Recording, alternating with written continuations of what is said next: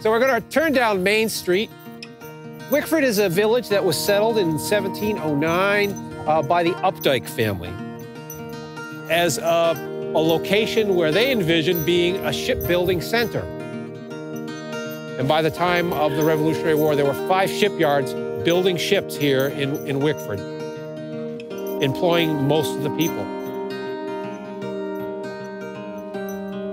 Each and every one of these houses were owned by somebody tied in some way or another to the shipbuilding trade.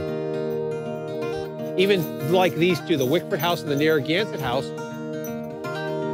both owned by former sea captains who decided they'd give up a life of the sea and opened up taverns and inns in the village. People would be coming from all over New England, perhaps to check on the progress of a ship they're having built here, and they would stay in these 2 inns.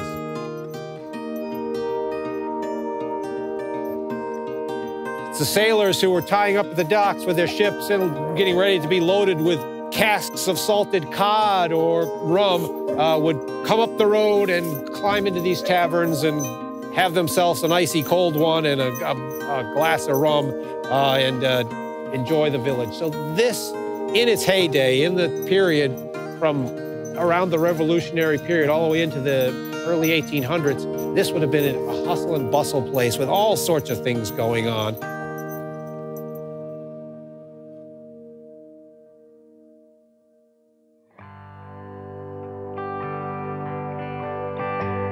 In the research, there was this shot which was farther down the street towards the wharf. And I thought, well, this is perfect.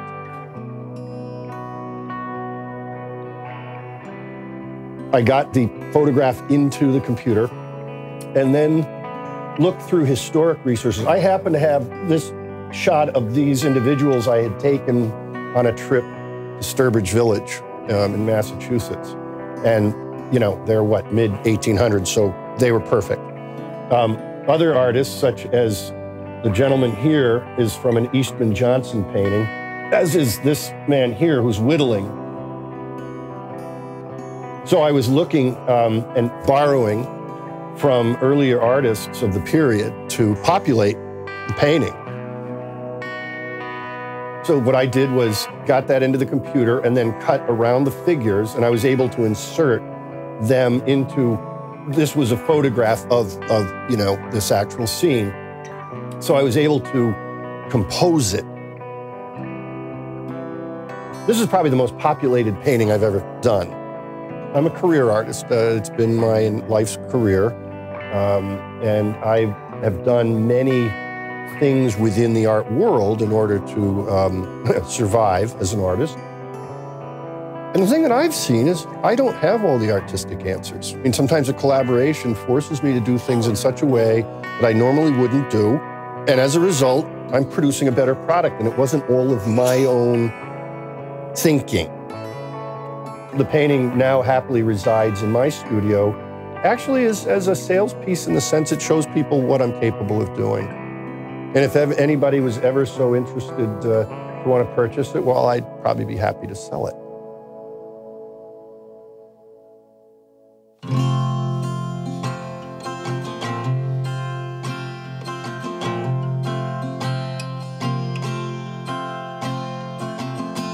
Now we're going to head down now to the dock, and we're going to talk about the connections between Newport and Wickford in the Victorian era. What happened at that time frame was folks like Cornelius Vanderbilt and John Jacob Astor, they all had their big summer cottages over there, you know, the Breakers and Marble House, that they would come to and entertain and spend their summers in. They wanted a nicer, cleaner, quieter, more peaceful way to get to Newport. So what Vanderbilt did, in thinking about it, was he paid for a small rail line that was set up and ran from Wickford Junction all the way down here to Poplar Point. A ferry would be tied up there, and the ferry ran from 1870 to 1920 from that location and would go back and forth to Newport. This was a wonderful boon for the village of Wickford. We had jobs associated with it, and we had people coming into the village. An awful lot of the next tier of wealthy folks who enjoyed Newport and the social life that was there in the summer looked at Wickford as an opportunity. Real estate prices were much cheaper than they were in Newport, and there were fine colonial era homes that could be had for a song and a dance. and then could be restored. That's really why Wickford is in such wonderful shape at this time frame, was that influx of cash that came into Wickford in the period from the 1870s to the 1920s, and one by one had all the homes restored. So it really did everything for making Wickford the place it is today.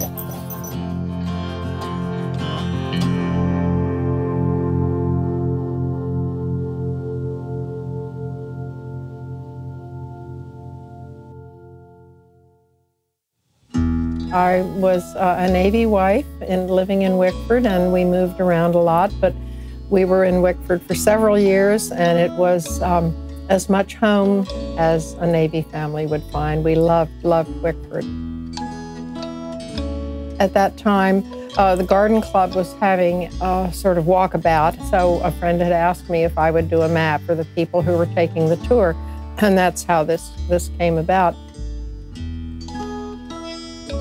Just some of the local color of Wickford was incorporated, chief of which I always thought was Jonathan, the mayor of Wickford, who was the basset hound, who would walk around through Wickford and visit people, and everybody would reward him with a treat. And when they did that, Jonathan grew and he grew and he grew, and finally his owner hung a sign around his neck and said, "Please don't feed Jonathan because his tummy is dragging on the ground now." I'm very honored, and I hope it will explain things well. I think as visitors come to Wickford, it will take them all throughout the village, and they will make discoveries about its history that they did not know before. I think it's a wonderful idea.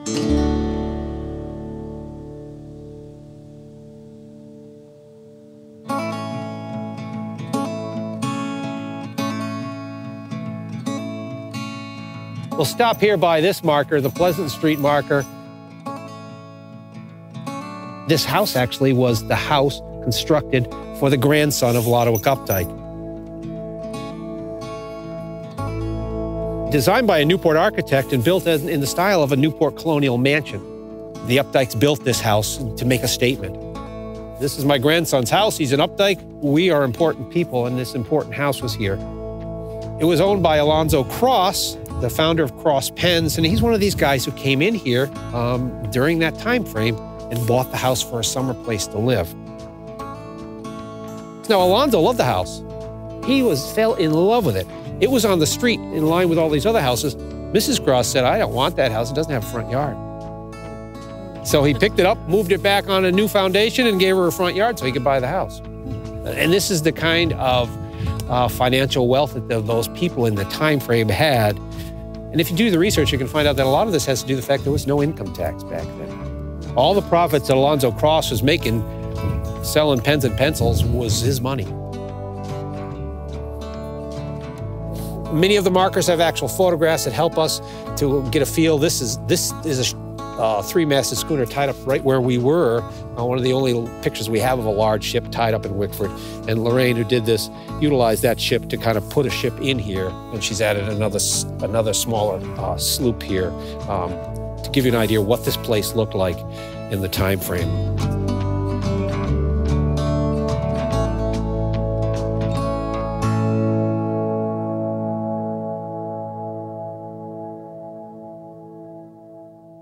I probably had an advantage over some of the other paintings that were done in that this house still exists. You know, I tried to picture what it would have looked like. It was, it was a little challenging. So, trying to do a little research on the types of ships that were, at that time, and then, the way the people and the dress, of that era, with other little boats and other little tidbits of construction and wood and worn roads and the birds, trying to make it look like it might have looked, at that time. Tim Cranston gave me a great picture of this ship in the actual spot from the 1800s. seeing that ship that Tim gave me, you know, in that harbor really was the magic, you know, that made the piece, I think, work. I mean, to still have that kind of a photo around was, you know, just the key to that painting. When I lived in Wickford, I walked every morning those streets. So I'm in love with Wickford. So I was very, you know, honored and, you know, to be able to do this painting for Wickford and my legacy.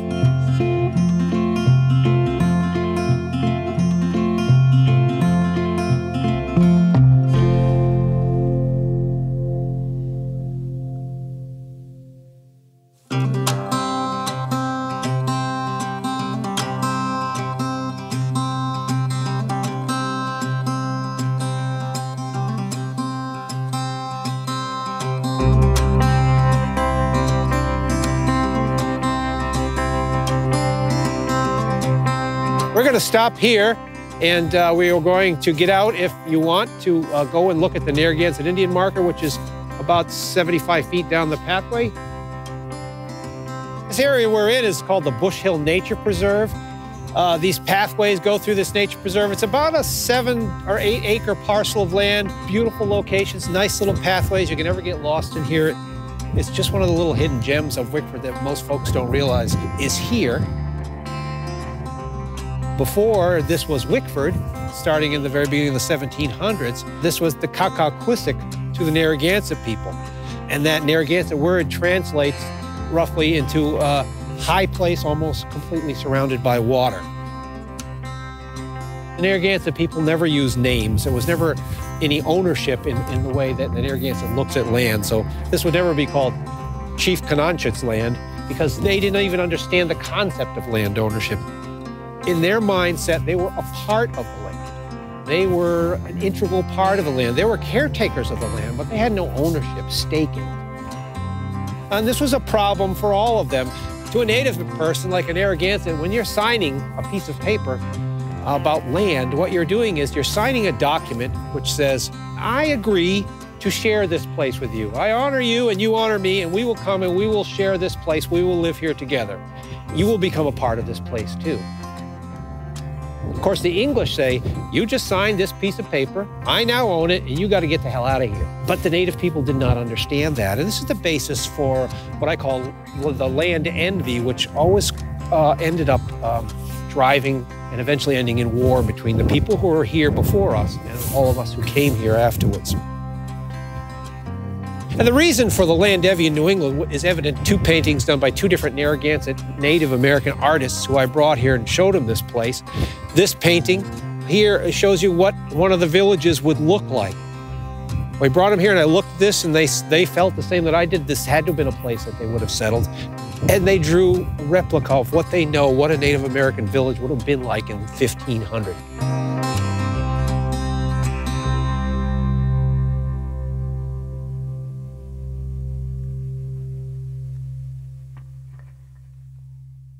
So this final piece is Summer Village. I visited that actual location multiple times, imagining it to be not so overgrown. Like the trees were receded and there was more land available. The water would be flowing more. My husband is actually a builder. He builds these homes, and we bring these types of pictures to life and do historical villages. So it was interesting to have to draw something that I'm used to putting together. So a summer village would typically be with Witus, which is the smaller single family, and then Nishpatos are the larger dwellings. There'd be a garden that went around that. People would be utilizing the water and the food that's available. And then because we also had all of this nice grasses growing there, in the perfect picture, you would also be able to collect and harvest cattails or any rushes, bulrushes that were available also on the shoreline. So I tried to include as much as possible to show what a village would look like. There's a lot of detail in it, and I'm not sure that most would know that, but there's a lot going on. So there's two artists working on this particular scene. So I didn't know if we were both going to be trying to do this landscape village scene or not. So I think that the way it worked out, we actually complemented each other.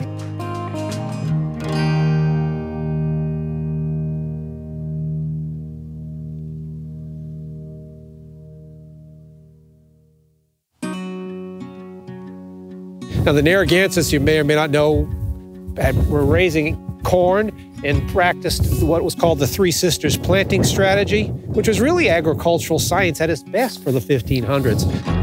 They would make a mound of earth and they would put fish in it. They provided fertilizer to the mound.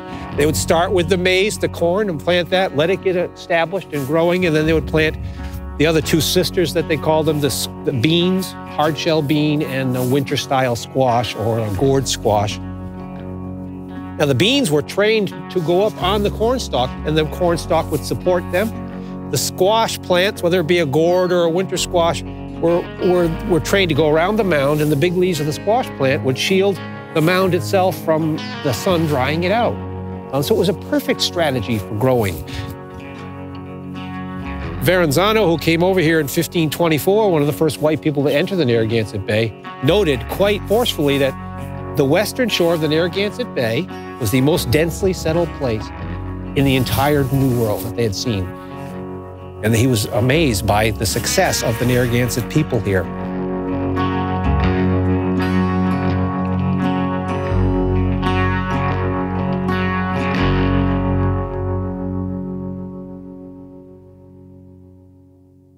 After reading the copy for the marker, I wanted to do something that depicted one word in there, and I chose the corn or the maize is what I chose. In Dawn's image, she was able to capture, okay, this is the life, this is what we lived, and this is how things work, but I just wanted to pick something out of that everyday life. It takes a long time. What I do, just to explain, okay, there's 8 or 9, sometimes up to 14, 15 colors in one section. And what I do is I do what's called cross-hatching, and I layer and layer and layer.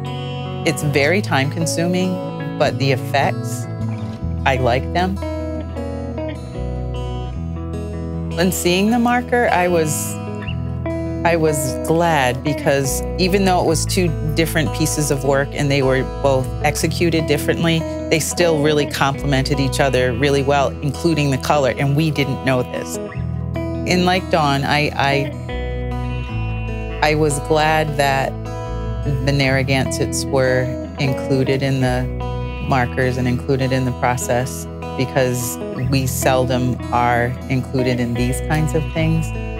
So I know personally it was an honor, and I am pretty sure Dawn feels the same way, that we were remembered, and that's important.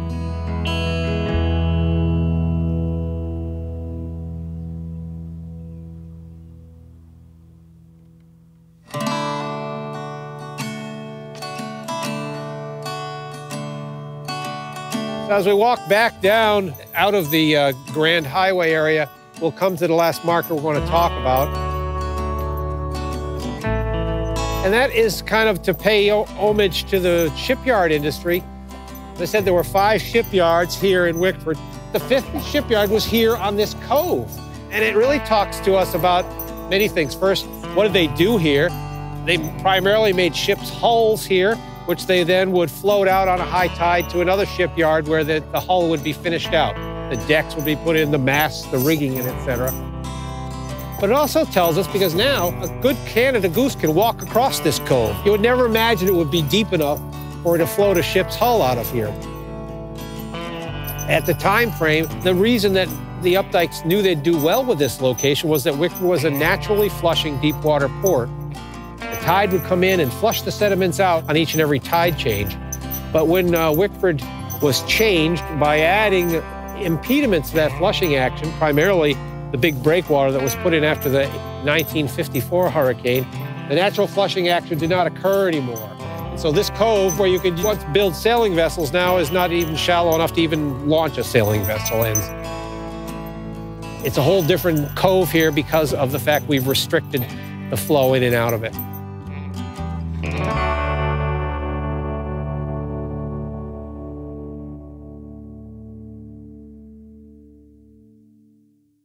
Who would imagine back then that they would come up with this idea? Let's build boats in this spot, have a bridge to get to the other side of the village, and then take the bridge apart so we can float it out to another shipyard.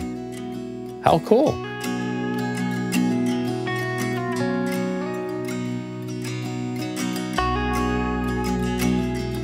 I found a book at the Province Library called The Building of a Wooden Ship. It's full of black and white illustrations. I used that as a guideline to come up with shapes of hulls to use in this painting.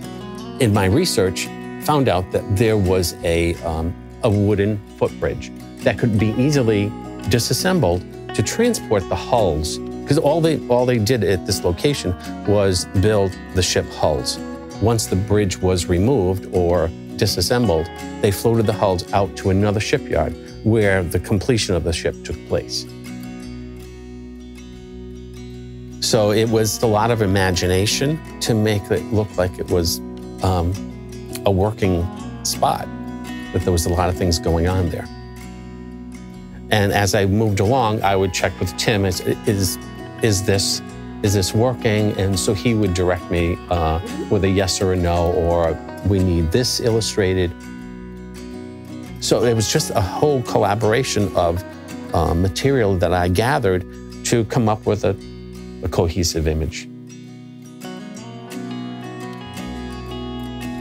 So this was a huge learning process for me, not only historically, but how to go about putting this together, because I've never worked this way before.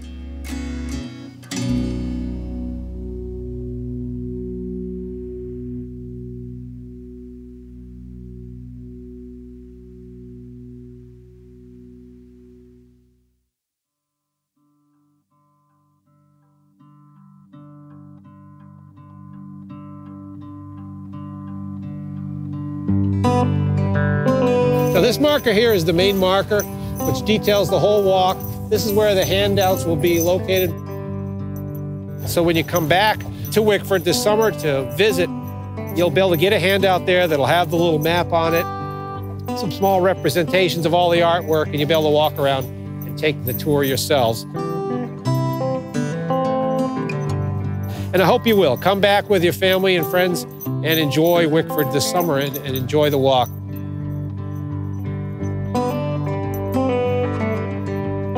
Come back to Wickford.